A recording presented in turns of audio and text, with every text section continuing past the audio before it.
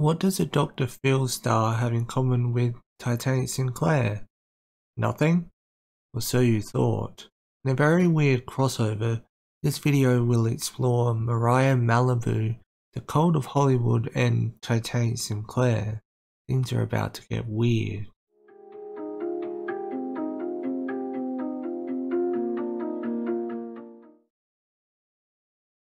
Mariah Malibu rose to fame after appearing on an episode of Dr. Phil, where she claimed that she spent up to $15,000 a week on shopping, which was largely from a $1 million trust fund that she would supposedly get $200,000 of a month, which would explain that spending. Her clips on the Dr. Phil channel have been viewed 1 million times each. Also, TV over Mind, I can tell you're desperate to make a top 10 list when number 3 is that she doesn't have many friends. There's such an earth-shattering revelation, TV over Mind. Mariah also aspires to be the most famous person in the world, which she states during her Dr. Phil episode, and her YouTube states that she is better than Bad Baby and Nicolette Gray, who were also on Dr. Phil. I guess she wants to be the Dr. Phil queen. Speaking of her YouTube channel, it has 2 videos, one about the truth of the Dr. Phil episode, and the other is about how she was banned from Gucci, which was made with Christian Aaron. According to Mariah, she ended up causing a scene after which she was made to sign an agreement that she would never shop in Gucci stores. Her subscriber count is currently hidden. What a surprise. She has nearly 2,000 followers on Twitter and the link to her Instagram is broken. And she also has 1 song on Spotify. But something that is very obvious looking at all her social medias is something called Cult of Hollywood. The Cult of Hollywood is something, but definitely not a cult, and Mariah wasn't actually a member to start with, she was slotted in. It has a YouTube channel with 2 videos, once again, including a We Are Coming video from 2 years ago, so I wonder how soon is soon. It has social media accounts attached to it, 100 followers on Twitter and a private Instagram account. What is potentially most interesting about it is that it has a website, which isn't a secure website oddly enough, but looks like this.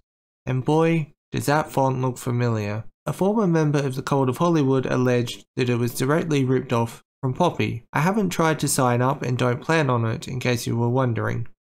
Unlike Poppy, it's not saying they're in a cult, they're saying they are in a cult. Although the YouTube channel has 2 featured channels, and they are Mariah, as we've previously been through, and someone called Nicholas Hollywood. Nicholas is a pivotal part of the whole operation in NT Entertainment, which I'll get onto soon. But unlike Mariah, he actually has 3 videos on his channel and is the most active of the people we've spoken about so far. He also has his subscribers hidden though. The 3 videos are all music related. They are God Rest Ye Merry Gentlemen, A Mashup, and The Darkest Winter. The last song mentioned there was also spoken about and premiered on a site called Hollywood Life. I won't bore you with the details, but towards the end, it says this. Helping him achieve this are close friends and collaborations, including noteworthy producers like the aforementioned Valentin and Titanic Sinclair. Though not much can be shared about the latter collaboration, Nicholas does say that fans can expect an immersive entertainment experience, one that fans can expect in early 2021. You read that right, Titanic Sinclair. Let's talk about that. And also, an immersive fan experience? Sounds oddly like something Poppy was teasing. Nicholas's cover photo also contains a logo saying NT, which I'll talk about soon.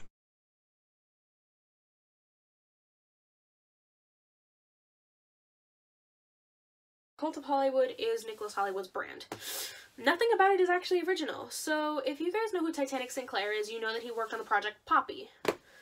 The girl who said, "I'm not a cult," you know, the blonde girl? Yeah, that was ripped off from Poppy. Cult of Hollywood, the idea was, oh yeah, we are a cult. It's literally the polar opposite of Poppy, but Nicholas, and I have screenshots of this entirely, and he in person has told me this. He only offered Titanic Sinclair 20% of the proceeds from that company, and it was only that measly little bit because Titanic doesn't know that Cult of Hollywood is a ripoff of Poppy. If he knew, he could sue Nicholas and own the company and make a whole different thing with it. But, of course, you know, he doesn't know yet. So, hopefully he finds this video and knows the truth, because like I said, I have screenshots of him saying he will rip it off, and he has ripped it off entirely. And you know whose first name is also Mariah, just spelt different? Poppy. Anyway, you get the point. Also, Poppy has her sub count hidden, and coincidentally, Titanic actually covered the song God Rest You Merry Gentlemen last year. I've known about it for probably a year, I think, but I was always very skeptical. Even making this, I was skeptical. But a video made by someone who was part of the Cult of Hollywood mentioned Sinclair's involvement multiple times, including apparently getting a $10K loan to pay for a video for him to make, and potentially 20% of their earnings from the revenue of the Cult of Hollywood. At least one person has sent me DMs about this subject, but now I feel like I can really make a video about it and discuss it, or what there exists of it at least. NT Entertainment is what the NT refers to in the cover photo for Nicholas's YouTube channel. This is who Mariah is also managed by, and who formerly managed the aforementioned Christian Aaron. They allegedly had a whole cast of people and it was all fake. A whole bunch of people are also, according to Twitter, owned by NT. These include Sailor Miss Magic, Third Eye Dude, Glitter Gold, Kelsey Knight, and even someone, for some reason, called Mars Girl. The majority of these have next to no online presence, but they all have the Cult of Hollywood website in their bio. It's actually the wrong address though, oddly enough. Might want to check that, Nicholas. There are no results on Google when trying to find any links to Titanic Sinclair and Nicholas or NT Entertainment, and even their own website that is linked in their Twitter just redirects to the same Twitter account. So what does that mean? Well, there isn't much to go on, but let's dig as far as we can. For starters, the main website has never been saved, and neither has Mariah's YouTube channel to the Wayback Machine, so that's a dead end. But I found some answers. NT Entertainment, from what I found, was created by Nicholas, and NT is his initials, and he's actually had an online presence for a long time, potentially as early as 2008, as he used to go by Nicholas T on social media websites for a while, and even had a fan site, of which remnants can still be found on Twitter and Instagram. So it would seem that this was all he's doing. Who knows why, but I guess it is what it is. I don't know how he came into contact with Titanic Sinclair. That seems like a bit of a strange link to me. Maybe one day someone will explain it all, but I don't mind never having the answers. In saying that, at least one of the Twitter accounts was made this year, so it seems like it's still active despite being quite dormant on social media. As for Christian Aaron, he still follows Mariah on Twitter, but they don't seem to interact with each other anymore. She's gone quiet for a while now as well. Some of the allegations in this video come from a video by Sage Adams, which will be linked in the description. She's a former employer of Nick Hollywood and NT Entertainment. It was all seemingly fake and was trying to be a replica of a more successful project by allegedly bringing in a famous director. But as it turns out that you actually need the talent, Nicholas.